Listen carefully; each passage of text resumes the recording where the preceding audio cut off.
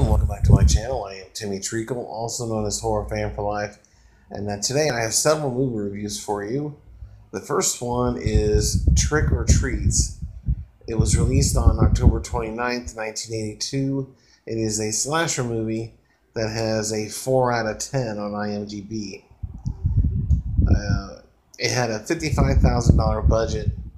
Don't know any box office numbers, but it was written and directed by Gary Graver. And the movie stars Jacqueline Janos, Peter Jason, Cami Snodgrass, and David Carradine.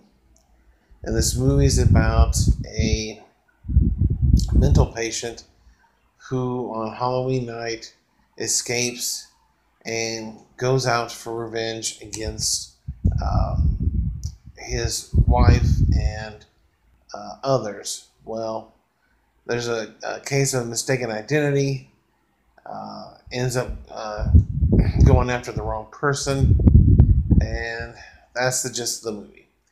To me, this felt like a Halloween knockoff.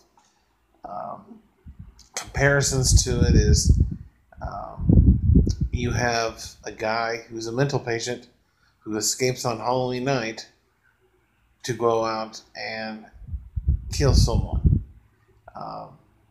In this case, it'd be his wife who had him committed, and in Halloween, you had Michael going after his sister. Other things in this movie is you have a young woman who is babysitting a little boy, and he's doing nothing but playing tricks on her all night. There is sort of a twist at the end of this movie, but this was just a bad movie, a bad knockoff of Halloween. And as I said, you have a young woman babysitting a little boy. Does that sound familiar? Well,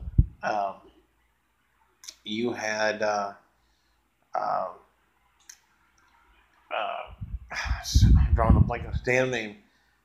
Jamie Lee Curtis's character is babysitting Tommy Doyle, and in this movie, you have the woman babysitting the little boy. It's the same thing. The music in this movie is pretty bad. You have the phone ringing in this movie is really obnoxious. It's so loud.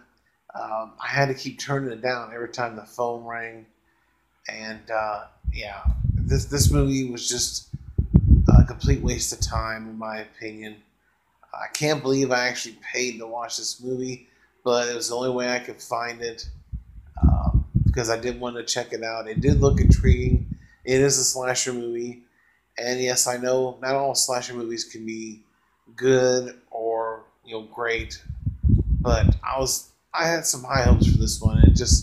It's a complete letdown. It's a bad movie, and it's a bad knockoff of Halloween, in my opinion. So with that, I will give Trick or Treats a 2 out of 10 and 2 thumbs down. This movie sucks.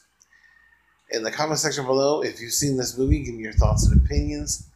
Other than that, if you're new to the channel, don't forget to subscribe today for more content. If you like this, give it a thumbs up. And share this video on your social media as you see fit to. Other than that, stay tuned for many more movie reviews. I thank you guys for watching, and check you later.